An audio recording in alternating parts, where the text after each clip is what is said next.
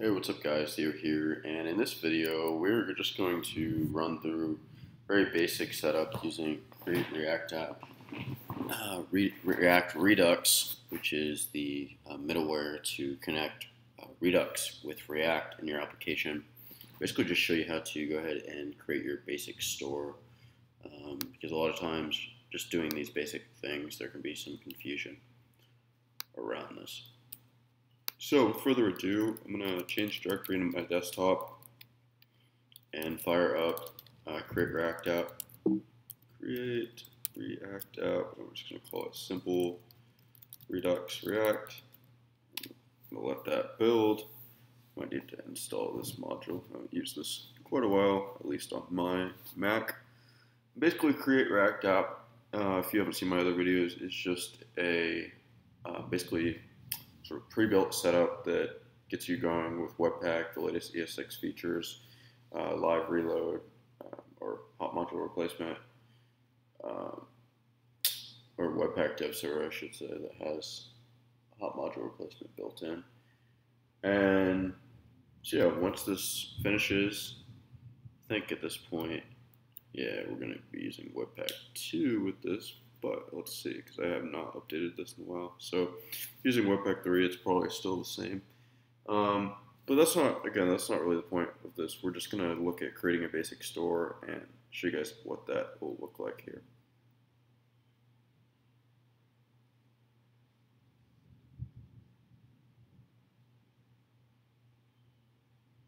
Cool, so let's get this up and going. Almost there. Awesome. So we can do yarn start to start the development server. So let's go ahead and change into that and type yarn start. And let's see how this opens it up for us. Okay. There's 3000. Starting development server. All right, cool. So once we have this up and running right here, we can go ahead and open Sublime and do Redux, or sorry, React Redux. So now what I called it, simple. Okay, simple, cool. And then let's open this with Sublime Text and. Alright, cool. So we got it right here. And the basic structure, here's our app. So what I want to do, and I'm not going to hook it up with any routing really, that's not the point. But just to get it set up, I'm going to go ahead and do npm id Redux and React Redux. And from that, what I can do is I can go ahead and I'm going to do it all in this file. It doesn't really matter. So the way this works is we're going to go ahead and import create store from Redux, and this is a function that takes in basically a reducer and then a loaded or an initial state, and this will allow you to access properties like get state, subscribe, dispatch. Since we're just doing it with one, we'll just do dispatch. So let's look at this, and we have create store, and then what I also want is a provider, right? So what we can do here, first, let me go ahead and let's just build our store. So we will say const store equals create store, and now we got to pass this a store. So let's go ahead and build a store, and we're just going to build a very basic counter application. So we're going to say const counter reducer.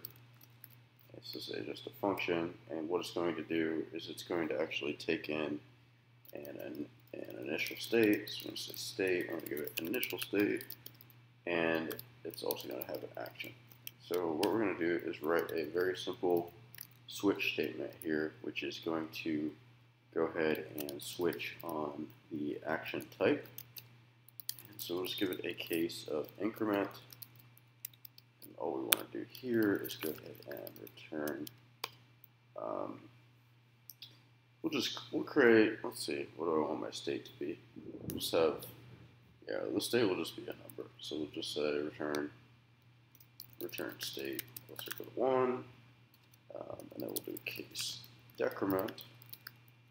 Right? And this is a very, very simple example. Return state minus equal 1, and our default is going to be just return the state of the store. So let's create our initial state. So we'll say initial state, and all it's going to be is just 0, right? So it's just 0. It's just a number. So what does it tell me? Unexpected token. My bad. So that's our counter reducer right there. And what is the time? Expected the reducer to be a function. So we haven't actually passed it in yet. Let's go ahead and pass in counter reducer. And that should work. And let's go ahead and look at what our store is. Okay. So let me open this up here, inspect it, and let's look at what we have. What actually is our store? So our store is an object with all these methods on it, right? Dispatch, get state, replace reducer. Let me see. I don't have the Redux dev tools on here, but now what we can do is I can go ahead and import from React Redux a component called provider, and what this will do, we can wrap our components in this. Okay, so what we can do here, I'm going to take all of this out, and I'm going to say provider. What you can do with provider is you pass it a copy of your store, so store equals store, and then here we'll just have a I don't know, show component, whatever. And let me go ahead and build that out real quick. Say show component .js. Alright, and what will show component be? Show component will just be import component React from React. Okay, and we'll say export default, or we'll do class show component extends component render method, and all it's going to do here is basically just go ahead and return some JSX.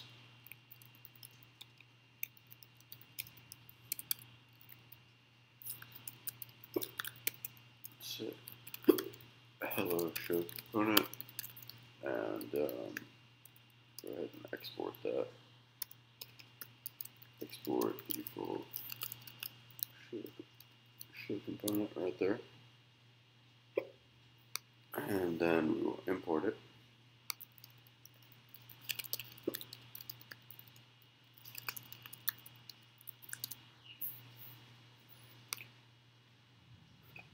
Okay, and why is it complaining?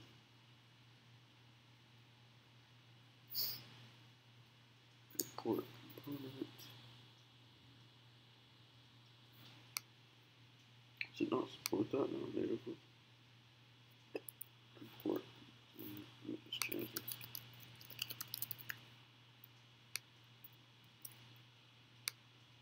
That should. Let me try that again. Okay. So hello show component, and now I want to import connect from React Redux, and what connect does is it basically creates a higher order component from our component, so it wraps our component in a component that passes down the store, and there's an option, there's an argument to the connect function. So what we can do here is we can say connect, right, and we can just call it like this, and I'll show you what will happen if we call it like that. If we call it like that, we look at, what's it say? If we call it like that, we look at the React Dev Tools, we can sort of see now we have our app, we've got a provider that's wrapping, right, and then we have connect, show component, and show component as its props, it has access to dispatch, right, that's It's the most simple.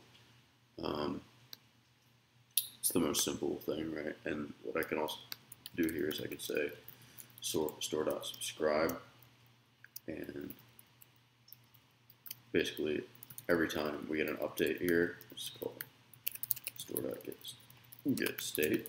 Okay, so that's a very simple way to look at what's happening. So let's look at that, right? And we can sort of see that. Cool. So get rid of that. So what I can actually do inside of here will be, let's see, in the show component, when it actually on its component did mount lifecycle event, I'm going to call this .props.dispatch, and I'm just going to give it a type of increment. We can look at what happens there. Okay, so let's look. And now, if we look in here, see it has 1, right? Because that's our store, right? And if we were to call it again, right? So we'll put this in a loop, right? And just do a for loop. For I equals 0, I is less than 10, I plus, and then we'll just dispatch it. Oh. Okay, so now if we dispatch it, for I is equal to 0. Okay, so now if we dispatch this, we can see, right, 1, 2, 3, 5, 6, 7, 8, 9, 10. So we're actually dispatching it. So that's what you get with Connect if you don't, right, if you don't actually give it any arguments. But we can come down here and write a function. We're just going to look at this first function. It's called map state to props. And basically what this would do is through this module of React Redux and this connect function, we can give it a function that, let me make sure I got these arguments right. Let me say onProps and onState, and then let me also log props, also log props, make sure I got these right. State. So now if we register this right here, map state to props. What is it telling me about? I don't know why I'm doing that today. Okay. So let's look at that if we register that. So now what we get back here is own props. So I did that wrong. This is actually state, and own props is an object. So we can just do state, right? So this state that React Redux is passing is from that provider, the store. So what we can do, say if we want this component to have all of the state from our store, now what I can do is I can just return the state. So now I can actually just change this to state. Okay, let's get that. Let's return a plain object, right? So what we can do is actually just return state. And, okay. State. Let's return plain object. I think that's what I'm doing wrong. So I think I gotta at least make my initial state count to 0. Return state.count. Okay, change that out. And we'll go back in here. State. Try it one more time. Make sure we got this now. Okay, cool. So now what I can do is I can preview that this component now has access to the store, right? So here's our store, and what I can do is I can do r.store.get state, and our store is an object with the count of 0. So now if I go inside of here and show component, I can show you that we indeed have our count of 0. So I can do one more thing, and I can just render, or I can hook up this. We'll just do here, we'll just create a basic button, and we'll have an OnClick method. And basically, OnClick, we're just going to dispatch with a type of increment.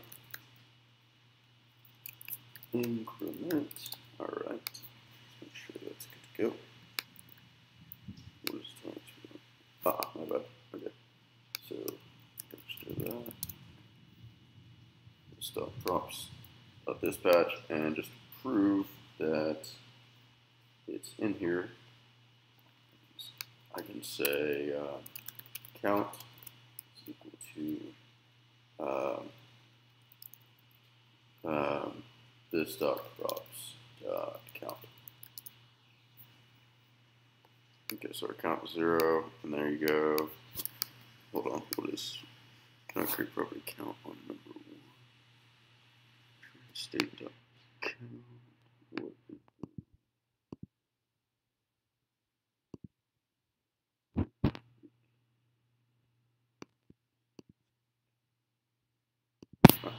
Let me do this actually. We'll do return state equals state count. And change this to count.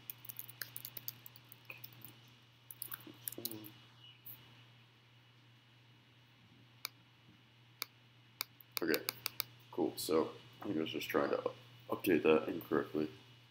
But basically this method is just, let's return all the state, and then let's update this one property. And then just to implement the decrement, we can go ahead and grab this same method right here and change this to type decrement, decrement, and just to show you guys, right, increment, decrement, and our whole store is in sync. So hopefully you guys enjoyed that. If you did, make sure to like, comment, and subscribe. As always, thanks for watching. I'll see you guys in the next video. Take care.